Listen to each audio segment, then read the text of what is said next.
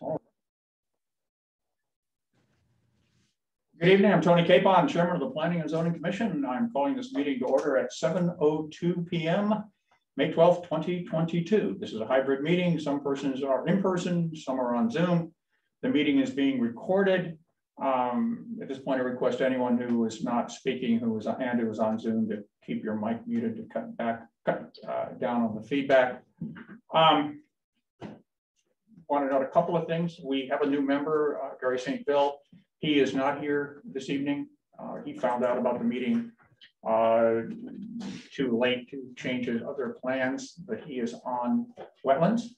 And we have a new Nancy, and that's Katrina. And you all have gotten an email from Katrina. So she's our new land use assistant. I want to note quasi-informally for the record that Ms. Scanlon, you look great. It's great to see you. And you may have a comment to make tonight, do you? Want to say? I do. Should I do that now or at the end of the meeting? You can do it now. Now, okay. So I have greatly enjoyed the privilege of working with you all in Ledyard. And as you know, I'm expecting a baby in August. And in addition to that, we are moving out of town. So unfortunately, we're moving in July. So I will be resigning my post after the July meeting. Ooh. Everybody's going to. Basically going to miss Katie. She's absolutely been a great member, but she's going to be with us for the next 2 months, maybe, because next month, being what, 2 months from delivery, Katie's going to Europe, right? Yeah. Yep. And so she hopes to be with us. It'll be, I think, midnight Europe time for her, but she hopes to be with us, and then she'll be with us in July. And so we appreciate everything she's done. With that, I will move up here to the rest of my agenda. The record will note that in addition to myself, the other members of the commission who are present are the regular members, Katie Scanlon, Marty Wood, Tom Beaudreau, and Paul Weitzcarver. Alternate member is Jim Ulrich and Howard Craig. Gary St. Bill is excused. There are no alternates appointed as voting members since all the regular members are present. Also present are Julie Hodge, the town planner, and Katrina Alagata, the land use assistant. Tim Ryan, the town council liaison, is excused. Before moving on, just for formality's sake, I'd like to request that anyone who wants to speak to identify themselves by name. If you're not a member of the commission or representative of the town, you state your address for the record. I believe there's only, I don't know if there's more than one, but I know Eric is here and we all know Eric, but we'll still need him to state it for the record. Next item on the agenda is citizens petitions. This is the opportunity for anyone who wants to address the commission on any item not on the agenda. I see Mr. Treaster is here, and I assume that is, you want to do it now or you want to do it later? I know this sounds crazy, but I'd like to do a Pledge of Allegiance first. Sorry? Can we do a Pledge of Allegiance first? Oh, I'm sorry. Yes, that's my fault. I did not catch that. Important. Yes, my error. I have it on my cheat sheet too. I pledge allegiance to the flag of the United States of America and to the republic for which it stands, one nation, under God, indivisible, with liberty and justice for all. I should increase the size of my font so I read better. Mr. Treaster. Thank you. I bet everyone of you can figure out what I'm going to say. Mm-hmm.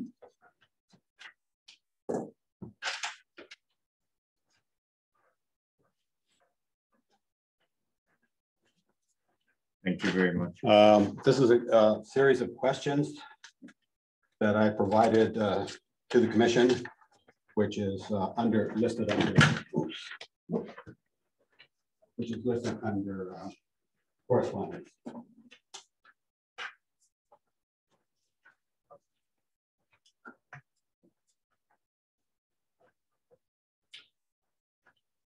Okay, good evening. My name is Eric Treaster. I'm speaking as a private citizen, even though I am a member of the Zoning Board of Appeals.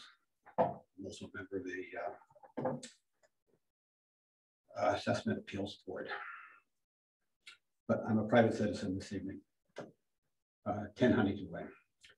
As you know, or at least you should probably know, I'm opposed to the Public Act 2129 mandates, especially its provisions that allow detached accessory apartments in front yards. The reason I'm here this evening is because it appears, based on the agenda, that you may be considering scheduling a public hearing on June 9th to adopt regulations that will implement the mandate. But it does not appear that you intend to consider scheduling a public hearing to discuss opting out of the mandate.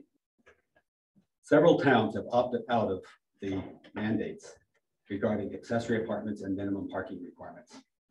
I've been keeping track of what some other towns are doing regarding the mandate and hope to convince you to amend your agenda this evening to schedule a public hearing to discuss opting out of the mandate before you schedule a public hearing that is intended to implement the mandate. Based on my review of Zoom meetings and minutes, I learned that on March 17th, the New London Planning and Zoning Commission reached a consensus that it would opt out of the mandate. It has not scheduled its public hearing yet. The town of Harwinton, Connecticut, opted out because under the mandate, there can be no limit. Now, these are its reasons, not necessarily my reasons. The town of Harwin opted out because under the mandate, there can be no limit on the number of bedrooms in an accessory apartment.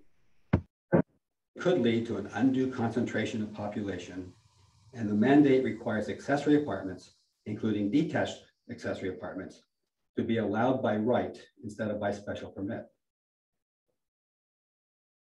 The Waterford Planning and Zoning Commission voted to opt out because certain elements in the mandate do not afford sufficient control in establishing standards for accessory apartments, including provisions for determining unit size, detached building heights, and front yard setback standards. The commission also voted to opt out of the mandate because it can better provide for more diverse housing opportunities and protect existing residential neighborhoods in a manner consistent with the POCD by adopting independent standards to govern accessory apartments that do not strictly adhere to all elements of the mandate. The town of Westport opted out because the mandate prohibits imposing a requirement that accessory apartments must be affordable. The mandate prohibits imposing a requirement that attached and detached apartments must have separate utilities. It prohibits that requirement. The mandate allows the height of a detached accessory apartment to be the same height as the principal structure. The mandate does not allow affordable accessory apartments to count towards the town's 10% threshold goals, and because the mandate conflicts with the town's existing accessory apartment regulations. The Montville Town Council voted to opt out because the mandate does not allow for zoning regulations that would require accessory apartments to be affordable. The mandate permits accessory apartments on any lot where there is a single family dwelling without a special permit or public hearing, and makes meaningless any thoughtful new regulations regarding accessory apartments. Old Saybrook opted out because it did not want to allow accessory apartments in some residential districts, and it did not want to allow accessory apartments without a special permit. The East Hartford Planning and Zoning Commission opted out because it wanted to have time to develop appropriate regulations for accessory apartments on various lot sizes that would protect the quality of life of its residents. The town of Chaplin opted out because it believed the state should not be allowed to dictate the town's zoning regulations. The zoning regulations should be left up to the Planning and Zoning Commission, which best knows the wishes of the residents and the rural nature of the town, because apartments do not belong in the town, and because residents should have a say in what the character of the town looks like, not the state. The East Lyme Zoning Commission voted to opt out because the town could then adopt its own regulations that can be stricter than those in the mandate. The mandate prohibits the town from requiring any type of relationship between who lives in the principal dwelling and who lives in the accessory dwelling, and the act would adversely affect property values. One member said that single-family homes are sacrosanct and are one of the reasons people move to the town. The mandate will not enhance the town. The mandate will not address affordable housing. Accessory apartments should require a public hearing. The town should be able to custom fit the regulations, and the loosening of restrictions is contrary to zoning and would destroy the rural feel of the town. During the Connecticut River Gateway Commission meeting on January 27th, Mark Brantz, Matt Willis, and Mike Ziska, well-known land use attorneys, advised towns should opt out to preserve the flexibility to amend their regulations in the future. Surprisingly, there is little or nothing in your minutes showing that you have seriously considered the merits of opting out of the mandate. However, your records show a significant amount of information, much that I provided, that identifies reasons why opting out would be in the best interest of our town. In my opinion, the expenditure of time, effort, and money to prepare an application and to schedule and conduct a public hearing to adopt regulations intended to implement the mandate without first having a meaningful discussion on the pros and cons of opting out creates the appearance that you are predetermined to adopt the mandate. I hope this is not the case, and that you will have a robust discussion this evening to discuss the merits of opting out versus the merits of not opting out. I prepared a few questions that might be helpful, and there's a copy under correspondence, and I also have distributed a copy to the people who are here this evening. Question number one, should the zoning regulations always allow by right a detached freestanding accessory apartment on any lot of any size in any district and anywhere within the building envelope, including in the front yard? I believe the answer should be no, which is underlined in the handout. Question two, should the style, size, height, number of bedrooms, or the historical status of a principal dwelling be considered in determining if a proposed attached or detached accessory apartment is allowed? I think those items should be considered, which is underlined. Number three, the existing regulations require a duplex to be on an oversized lot and to have a special permit. For example, in an R20 district with 20,000 square foot lots, one 4-bedroom duplex with 2 bedrooms per unit requires a 40,000 foot lot. This would result in a density of only 4 bedrooms per acre. However, under the mandate, 2 adjacent 20,000 square foot lots could each have a 4-bedroom single family dwelling and a 3-bedroom accessory apartment by right. This would result in an overall density of 14 bedrooms per acre. 7 bedrooms on a half acre is equivalent to 14 bedroom density on a full acre. The question is, should the town allow a density of 14 or more bedrooms per acre by right in a single family residential neighborhood? In my opinion, the answer should be no. Not by right. Should a detached accessory apartment have its own electrical service so its residents will not be at risk if the principal dwelling is vacant and its power is turned off? I believe that an accessory dwelling unit should have its own electrical service.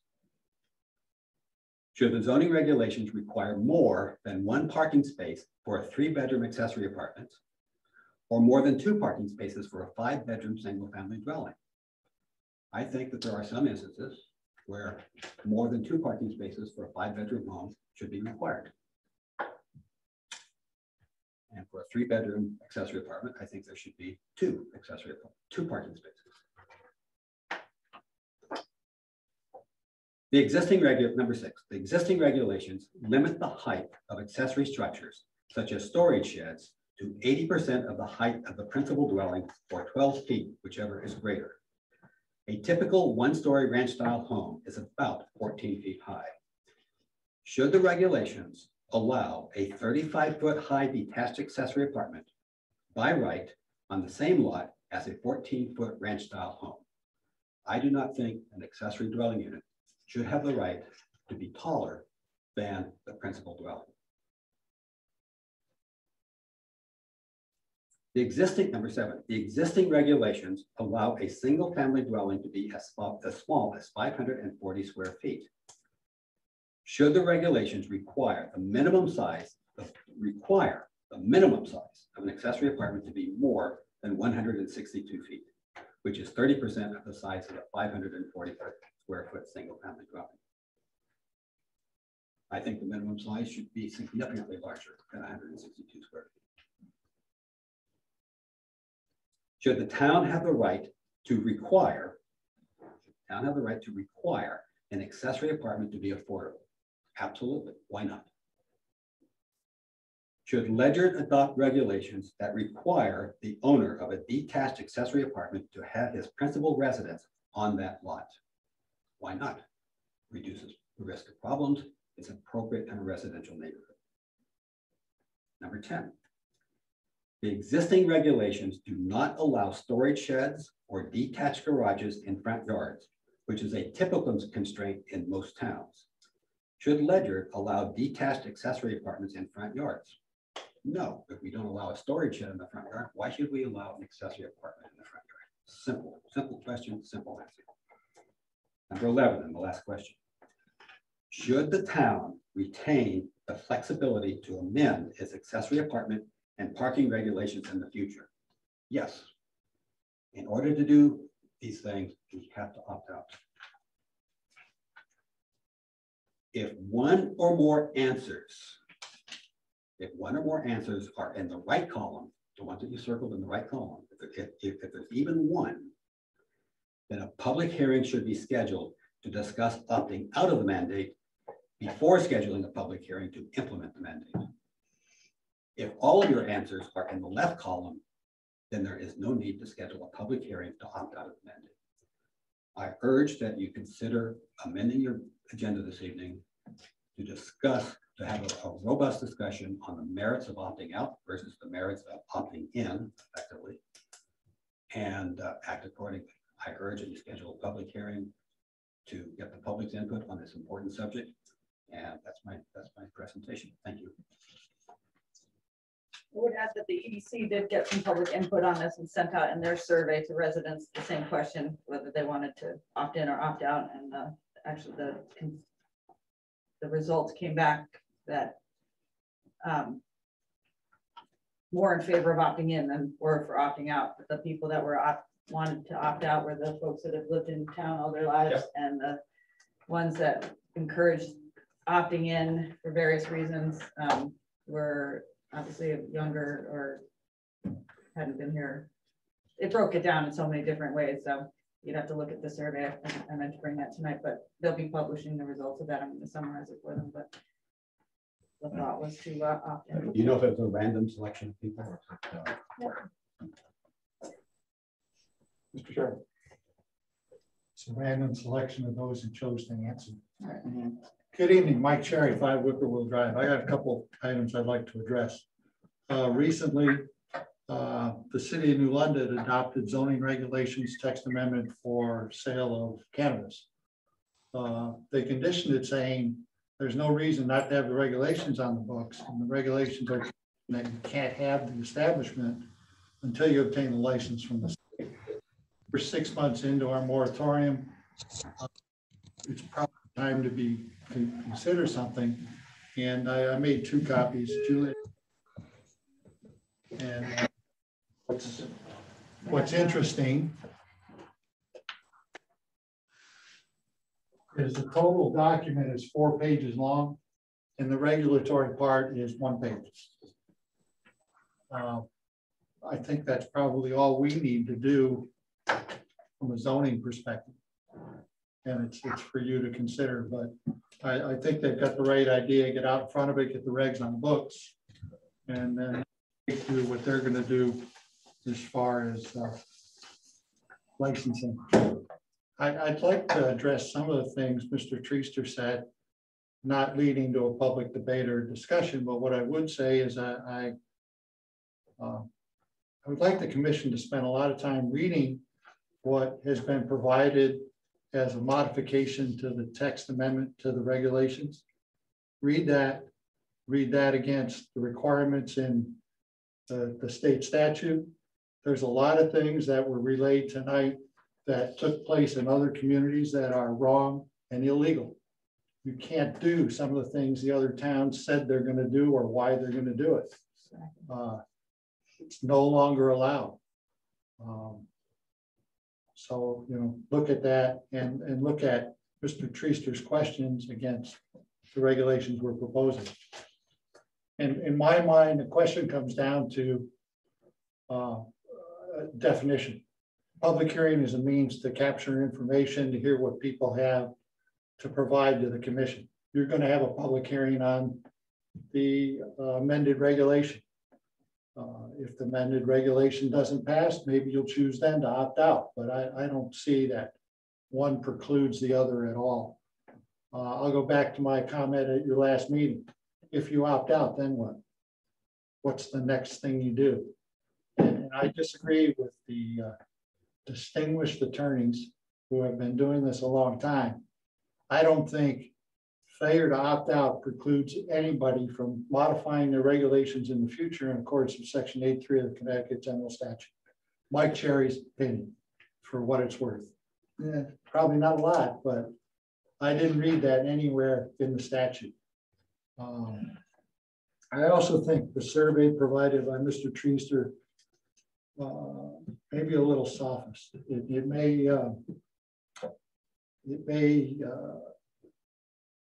be biased in that it assumes the answer is opt out and hold a public hearing. But once again, a public hearing is a public hearing, not a referendum. So if a lot of people show up online or in person, it's not a matter of counting heads, it's a matter of determining what's best for the community. I'll go back to this august commission in a previous lifetime with different members when we adopted the last set of regs. We spent a lot of time debating attached, detached accessory structures. We spent a lot of time debating in-law apartments versus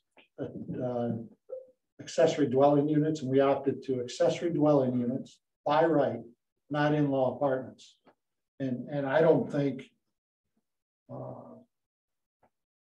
when Mr. Gardner was here at your last meeting, he had a large subdivision being done under 830G. I had spent some off time with Attorney Heller and said, well, what are the possibilities of having more affordable units? Well, the law is pretty specific on the minimum they need, and it affects the liability, the viability of the subdivision if we were demanding more. We looked at, I'm going to get the number wrong, I think it's 82J in general statutes talks about giving density bonuses for affordable dwelling unit subdivisions. We decided not to do that. It may be 82G. Thanks, Jay. Jay. I don't believe the town has any right to tell somebody that they need to build something that's affordable on their land. If we so desire to do that, we ought to update our plan of conservation and development, take a hard look at land that the town owns, and look at developing affordable housing on that land where it can be 100% because we own the land. And the formula is pretty clear in the statute. It does say, what it says is that accessory dwelling units don't count as a dwelling unit when you're trying to figure out if you reach 10%. It doesn't say it can't be affordable. It says it doesn't count in the bottom part of the equation. And I never could remember if that was a numerator or denominator. So bottom part. So I'm going to debate his survey when you have the public hearing, not tonight. But I would enjoin you to read the statute again, read the comments that have been provided from multiple people against what's proposed. And I look forward to the public hearing next meeting. Thank you. The chair's comment is that we did have this discussion, I think 2 or 3 months ago, when we decided that the course of action would be that we would have a public hearing on the ADUs. Then we would see what would happen. there is nothing that precludes, Mr. Treese is aware of this because he and Ms. Hodge have talked about this. There's nothing that precludes the commission from adopting the ADU regulations and then opting out of 2129. That would then give us the flexibility to deal with specific issues that might arise and deal with those issues only. What people believe is not grounds to regulate. And my concern is that there has been too much regulation in this town based on belief. We are an evidence-based commission. If we are going to restrict AUs, we're going to allow ADUs and restrict that use. Those restrictions must be based on compelling evidence that the restrictions are necessary to promote the common good, the general welfare, health, safety, be consistent with the plan of conservation and development. I have heard over the past 4 meetings a lot of conjecture, a lot of speculation. I've heard no empirical evidence that supports the view that ADUs are somehow not appropriate, that they are somehow harmful.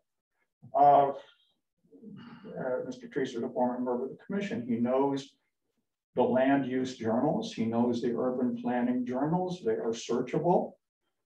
I have searched those journals looking for evidence that, for example, ADUs lower property values. I have found no such evidence, and I'm pretty good at looking. The commission addressed this issue 2 months ago. We decided what we were going to do in the absence of a motion by a member of the commission to reconsider our course of action. We will proceed. Tony, may I please comment? I apologize for interrupting. I don't mean to be rude. Yes, please do. Thanks, Tony. I had asked. I'm very open-minded, so I mean it's no secret that I'm a registered Republican, but I'm actually an independent by thought. So my considerations are not political at all. They're considerations for the best interests of Ledyard. So that being said, Tony, 1 or 2 meetings ago, I did ask everybody, including Mike Cherry, what the controversy was. And then I had spoken to you, Tony, and you had mentioned that we could hold a public hearing on an opt-out at any time. And so that's why I refrained from any kind of motion. And so that's one thing. So that's, and I'm not saying I'm decided either way, but the way it was understood was we could have one at any time. I am open-minded, but then the other thing, Tony, is if I understand correctly, and maybe I'm wrong, at the next meeting, is it a public hearing on updates to the regulations to include certain aspects of ADU followed by a vote on that, or did I not understand that? Which is different than 2129. What is on the agenda for next meeting is what should have been on the agenda for tonight, but it did not get noticed properly. That will be the ADU. That has already been scheduled. It was formally scheduled for tonight. It has been postponed until next meeting. We will then also have a public hearing on updating the regs, which is a separate public hearing. So there are 2 public hearings. Okay, so so my understanding, and I mean, maybe I don't understand correctly, after the public hearing, is there to be a vote on incorporating that right after that at the meeting, or did I misunderstand that? If we pass the ADU regulations will be by that act incorporated into the regulations. Okay. After the effective date, they become part of the regulations, just like any other regulation that we adopt. If we fail to adopt the ADU regulations, and those who are opposed to the ADU regulations will have the opportunity for public hearing to make the same arguments that Mr. Treaster is making now. We will then, as a committee, to decide what we want to do. Okay, so that's different. That's different than an opt-out of 2129. Those are two different things. I would everybody at this point that this discussion end, because yes. we have an application before you that is scheduled for Okay. public hearing. Okay. Not necessarily you, Mr. Albert. Okay. Okay, but Tony, did I get that right though? That's two different things. That's all I have, Juliet. Yeah, no, I just don't want the dialogue back and forth about ADUs to continue because we have a public hearing coming and that's dangerous. Right, and right now we seem to be debating We're not just the regulation that we are going to be having a public hearing on next month, and that I don't want to pre-bias. No. I'm not debating. I'm just simply trying to ask. All I'm asking, and it's a really quick yes or no, if you'd please, which is I'm just trying to clarify: is it different than 2129? I'm addressing the entire commission right now. Right. So we should not be having a discussion. Okay. Mr. Cherry has made his presentation. Okay. That's it. This okay, is not, gotcha. You don't keep getting more bites of the apple. I mean, public comment is supposed to be, and it's not on the agenda, and technically that application is on our agenda. But has not been approved yet. No. The Approved. The June 9th date. You have not voted on that yet. That is the last date that we could schedule. But it has not been voted on. You can still amend the agenda. We can, and I do not hear a motion to amend the agenda. And we get to that point, if there's a motion to amend the agenda, we will. And did we also recognize that who the voting members are tonight? Yes, I know. I said there are no alternate members. Okay. No alternate members are appointed. Thank you. My last statement before I do sit down, I'll be very careful not to touch on the proposed reg changes. But my questions 1 through 11, if you read them carefully, they are very precise, and I stand by every word. So I simply ask, should historic structures be a consideration in accessory and having an attached accessory apartment? I think the answer should be they should be considered. If you go forward, that will not be possible. But we're back. You're back into debating. Let me finish on one more minute. Okay, this is your last point. Mike brought up the subject of towns requiring accessory apartments to be affordable, and I said, sure. I said, why not, Mike? But it doesn't have to be that way. But you are absolutely prohibited from making that requirement. Okay, I agree. But if you opt out, you can if you wish. Don't have to. I agree. Okay. The attorneys, those 3 attorneys were the leading land use attorneys in the state of Connecticut. Very clear. I can give you the exact date. In fact, I gave you the website so you can listen to it yourself. You can watch it yourself. I went in a previous handout.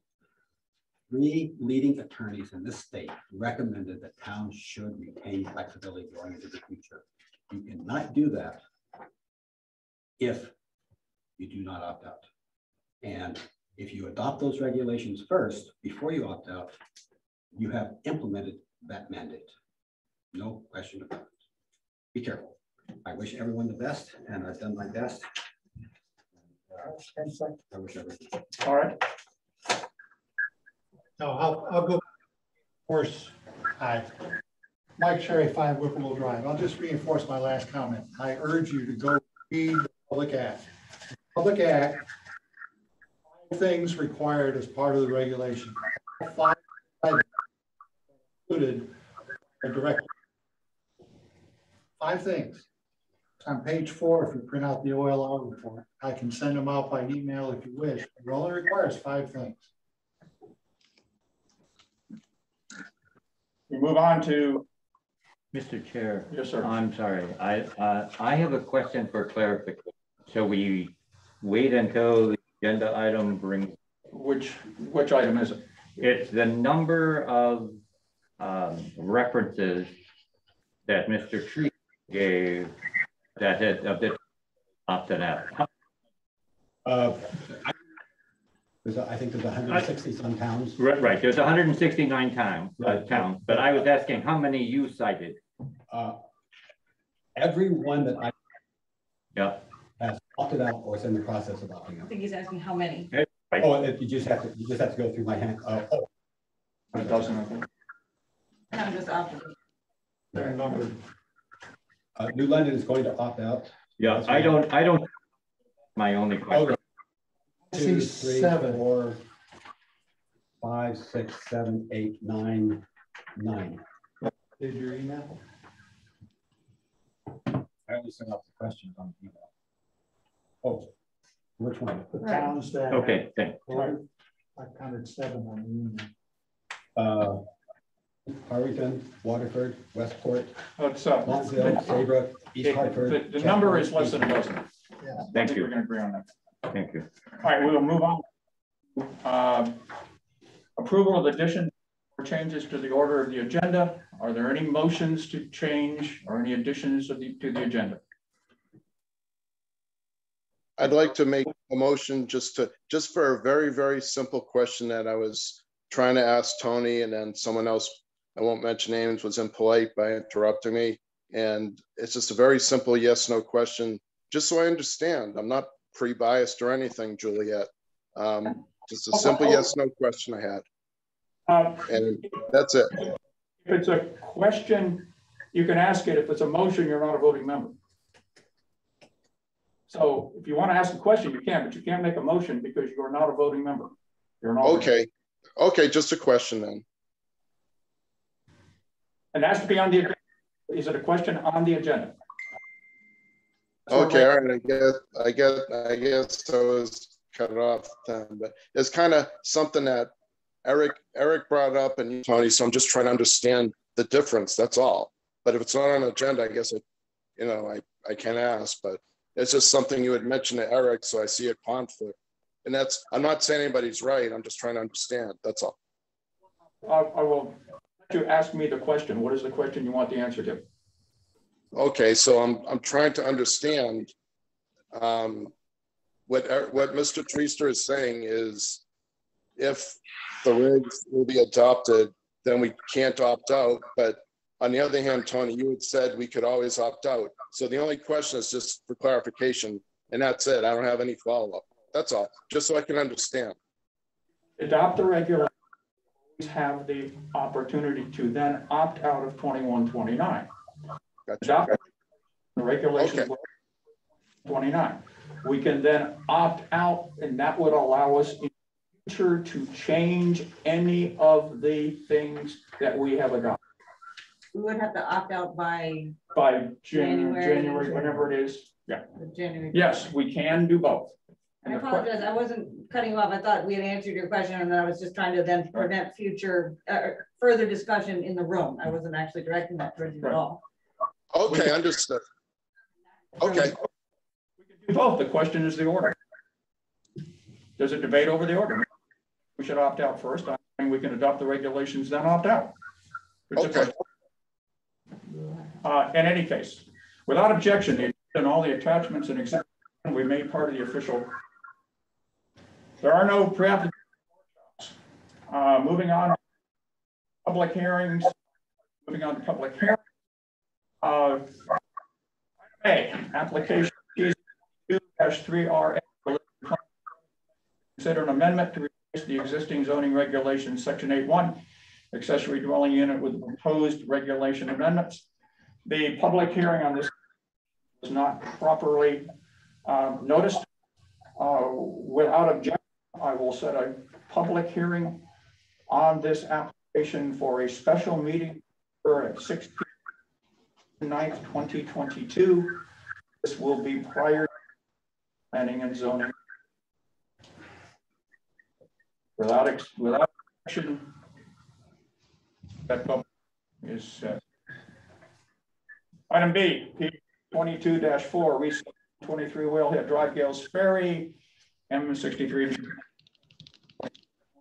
Zone 5 Library Lane area. Peter and Gardner and Clark, 41 Route 12 Gales Ferry for a 4-lot re-subdivision. Our zone 43.20 acres. The only action this evening is to receive the application at a public hearing. Exception or not objection, the public hearing set for our regular meeting Thursday, June 9th, 2022, and the regular meeting will follow the special meeting on 88. And it should be noted that that's an 830G. Okay, that's being noted. That's an 8 application. And I'll notice that. I'll make sure that gets added. Right, it's an affordable housing subdivision. Item C, application PZ 22-5RA of the Ledyard Planning and Zoning Commission to consider a comprehensive rewrite of the current zoning regulations. The proposed regulations are online. Juliet said she will kill some trees and give you a copy if you want. Again, the only action for this evening is to receive the application and set the public hearing for Thursday, June 9th, 2022, which will follow the public hearing on the previous item. Yes, sir. I expect that public hearing may last a while. I would think I was going to inform the commission that they should be prepared next month for a. We'll bring food or something. Yeah, well, you might want to bring snacks, and it's going to be a lengthy night. And it doesn't have to conclude that night. No. I imagine, I envision it carrying over till. Yeah, and I encourage everyone, all the members of the commission and other interested parties, and I'm sure Mr. Treaser will do so, as will some others, Mr. Cherry has, to look at these regulations carefully. These are a rewrite, and there are undoubtedly going to be some things that people are going to catch that we need to change. So it'll be a public hearing, but it will probably be less formal than the typical public hearing, because we're going to encourage people, if you find something, to please bring it up and we'll talk about it. Or bring it to me ahead of time. Or preferably bring it to, if you find something, please bring it to Juliet ahead of time. So I can redline it. And I would also, and you'll notice in the application packet that's available online to everybody, but particularly commission members, I'm just drawing your attention to it. I included, as best I could, a summary of the major changes, and obviously I didn't get to all of them. This was a wholesale rewrite. It's impossible to redline it. You wouldn't be able to read it. Yeah. So you can look at the high level summary, and if you have questions or want to talk about it one-on-one, that's fine. If you want to go over it, so I can point out a little bit more of some of the changes. And what did I put something else in there? Is that no? If I didn't, I had a slide deck prepared. I'm not sure if that got up there or not. I didn't see it. No, the one that I presented for some people that came to that meeting. So I'll put that up there too. Just, it was a high level explanation of why I was suggesting these changes and some of the planning 101s and things like that. But I just encourage you to look at it as if it's a brand new document. Like, forget the old regs, just pick it up as if this was being proposed, but zoning was being proposed for the first time in Ledyard, and try to read through it that way first. And then look at the summary and jot down your comments and whatnot. All right, thank you. Moving on to old business. Question? Yes, sir. So, given that we know that is going to be a long evening, is there any reason why we're having 2 public hearings on the same evening? Well, we have to for the, right. Well, we don't have to. It is our regulation. The timelines don't apply. I think the ADU, that's why we're doing it early. So hopefully we'll get through that. I mean, we can still debate it. It's the same language in the proposed reg change. I suppose we can still debate it, but I was going to have the 830G application be bumped to July, but I don't. It's a pretty benign subdivision. It's not asking for crazy 50 lots or on a tiny parcel. It's just 4. So we felt that might go quickly and just get it out of the way rather than make the applicant wait. And then it is likely that we will not get all the way through the second public hearing. We're not going till midnight. No, and you have the fourth Thursday of June that you could do, right? And July. So right. Yeah, so that's it. Rather than making the applicant wait until July. Julie and I talked about this. We think that one's going to be a pretty quick public hearing. It's a matter of how you structure the notice, but you may want to just present it, open the public hearing, present it with written comments, with public verbal comments, and the fourth Thursday of that month. And then you get 3 or 4 hours instead of trying to cram it all in, which I think what Paul is saying. Yeah, and we may well do We've that. done that in the past and it's worked well for us. That's something certainly to consider too. Thank you. We might do that. Thanks, Paul. Moving on to old business. I don't believe there is any. New business. I don't believe there is any. Approval of the minutes. We have 2 sets of minutes. We have the regular meeting minutes and we have the special meeting minutes. I make a motion to approve the regular meeting minutes of April 14th, 2022. Is there a second? Second. Seconded by Mr. Wood.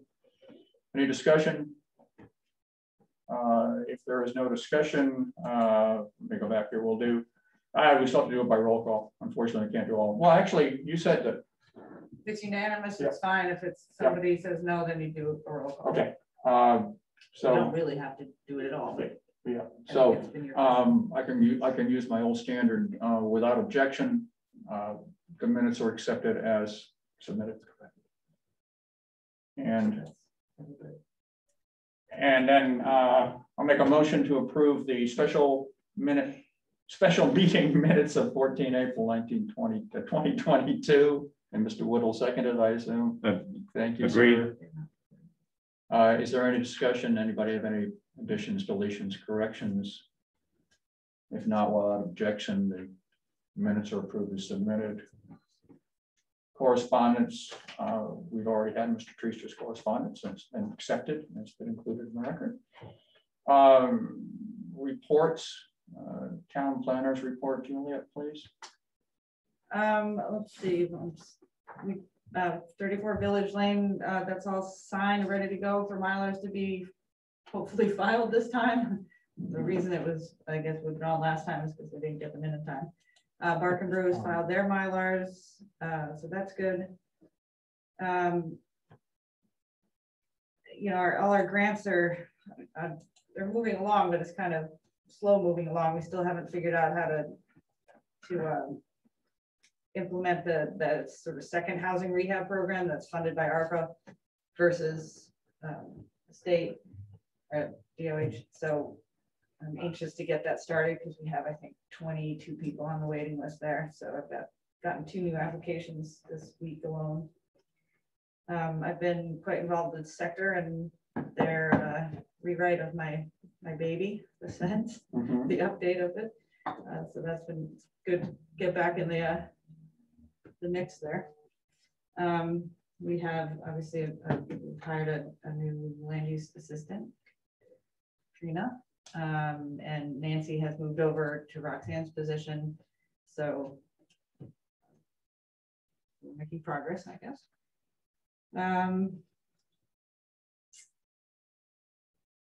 Klaus has made quite a bit of progress. He's working now with Adrian. Klaus is the person doing the GIS map update. So he's gotten through all the maps that I've given him and is working with the tax assessor on the pages and pages of the mismatch report. So I'm hoping that they're going to move through that quickly, and then he's going to upload and refresh the map. So we still can't see the corrections right now, but as soon as he's done with that last little bit, at least the map will be a little bit more accurate. I do have some ordinances that I'm trying to fix. One developing off of a non-town road needs work, and then I'm helping, I guess it's the Public Works and Land Use Committee with an add-on to the parking ordinance to deal with the issue of parking commercial vehicles on the street. See if we can get something in there to prevent that from happening. Zoning official, because he's never able to be here, he's giving me some updates on blight, and I guess I could have shared that, but I'm not sure how personal or private this is. But he's making progress, working his way down the list of the problem children, so to speak, and you know, has gotten some progress. We have had a lot of people come in, so we sent out all the letters on the STRs and have had probably 4 people come in very confused on the process of a special permit. It's quite difficult to explain the special permit, but you have to do all of this stuff, which isn't what it says in the regulations for special permit. So I've asked John to update the little packet that you used to give out that had the frequently asked questions and whatnot. Maybe we could help figure out that process better. I wish it was just more of a here, this is the checklist for STR, but you have to have a public hearing and sort of leave it at that rather than trying to navigate merging the two, but we'll see how it goes. I do have a draft survey from that I want to talk about, unless you have questions on the activity report. But so John Guskowski from the consultants that's working on the housing plan with us has done a draft survey, and I included that online tonight. I don't know if you want. Did everybody see that? Who's on the computer? Anyone? I did not. Yeah, it's under. All right, well, it's up Right there. below your plan report. So I would just, if you could peek at that in the next couple of days, if there's another question that you want to ask, or I might give it over to you. I'll get it offline and get back to you. You know, I added some questions in red, but basically I wanted to have a better idea of what the feeling was in town about housing and what kind of housing was preferred and where it was preferred, and what people considered to be affordable or attainable. I did ask them to define those. In North Stonington, we asked the question of where do you see yourself living in 5 to 10 years? And we had also asked, you know, did you ever live in an apartment? Did you, you know, sort of the progression of folks through their lives. So it was an interesting question, so I added that. But, you know, please give me your input and we can add the question and get this out soon.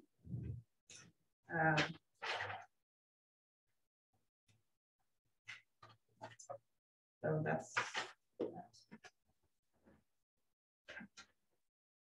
about it. So sorry, did you say this is something that you're drafting to send out, or it already did go out? Drafting to send it out. So I added some questions. So I'm just giving this commission the opportunity to add or edit. If there's something you wanted to, you know, include or you don't think is appropriate to include, just let me know. And I'll get it back to John.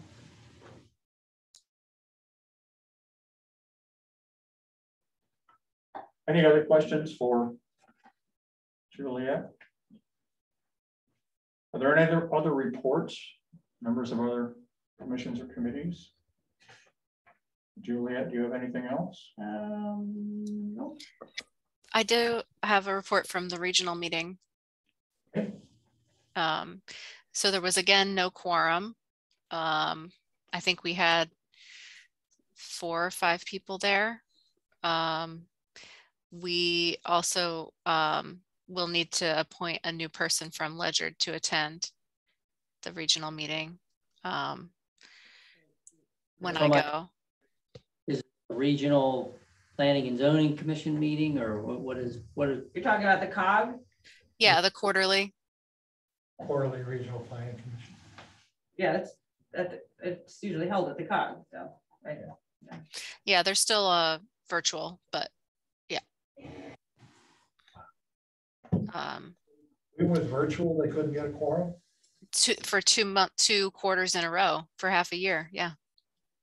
That's where I met Mike. Yeah.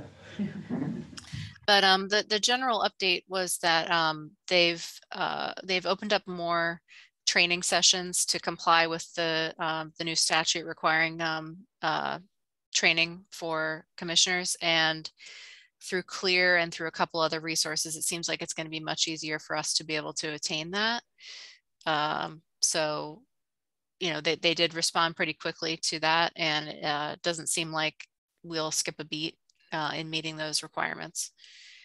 And in general, Are they hosting training sessions, or? Yeah, you should get in touch with Justin. But he has an updated list of resources for those trainings. And I guess the most relevant local news to us is that the large development in Groton that was going in on that property near the oral school, the developers have it currently for sale. Oh, really? Okay. When did that happen? Sometime before that last meeting, so within the last month or so.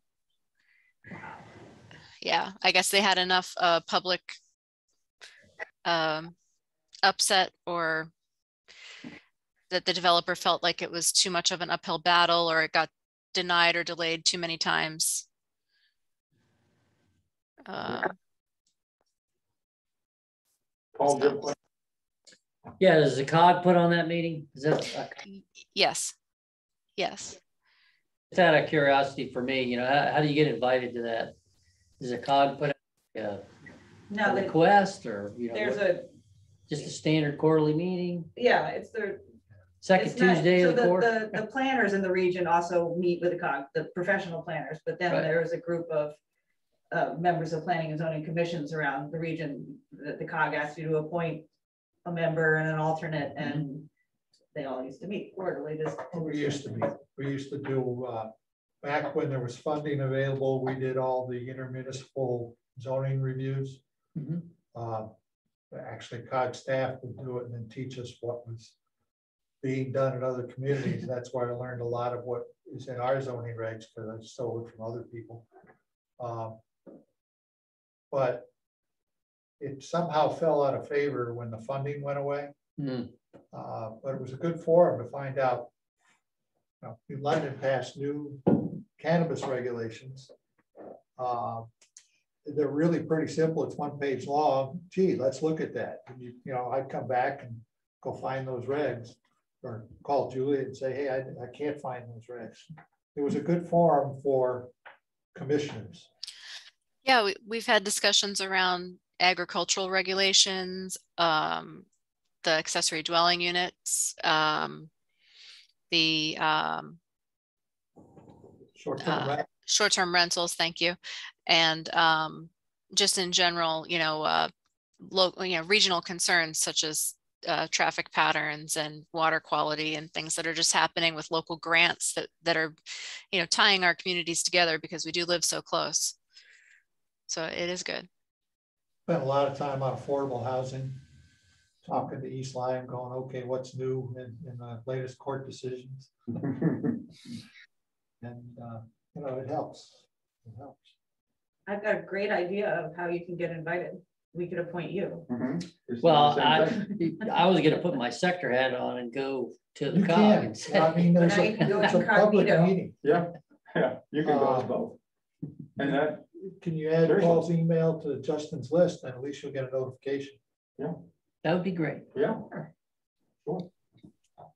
You can kill 2 birds with 1 stone there. You can be our. I used to go as a professional planner under the guise that nobody from our commission wanted to go, so I would go. And no one from the public has ever attended. Is it a representatives only, or is it open to the public? Public meeting. We had, I think at one point we had 1 person show up when we were working on the regional plan of conservation and development. It had been done by staff, and then we had to endorse it, and that was part of the public hearing process. And somebody actually came to talk about it, which was surprising. Is that my first?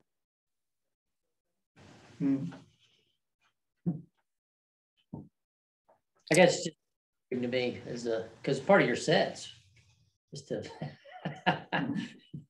yeah. Well, I like the old sets because Ledyard was in really good shape. No, it was set up for commission members to discuss specifically planning issues. Yeah, it was. Well, at one point, if you look at the history of where the COGS came from, it was the municipal planning road. When all the players that formed it left, we lost a lot of the history. The only guy still there, I think, is Jim, right? Mm. And he's retired. Yep.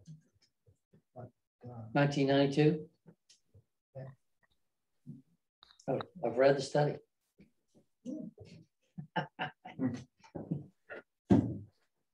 All right. If there is no other business, we are adjourned until, well, we're adjourned, and then we'll be back 6 p.m. on June 9th for an evening of public hearings. Thank you, everyone. Did you make a motion to adjourn? Have a good night, everybody. Bye-bye. Do the OPM listing of training. Thank you.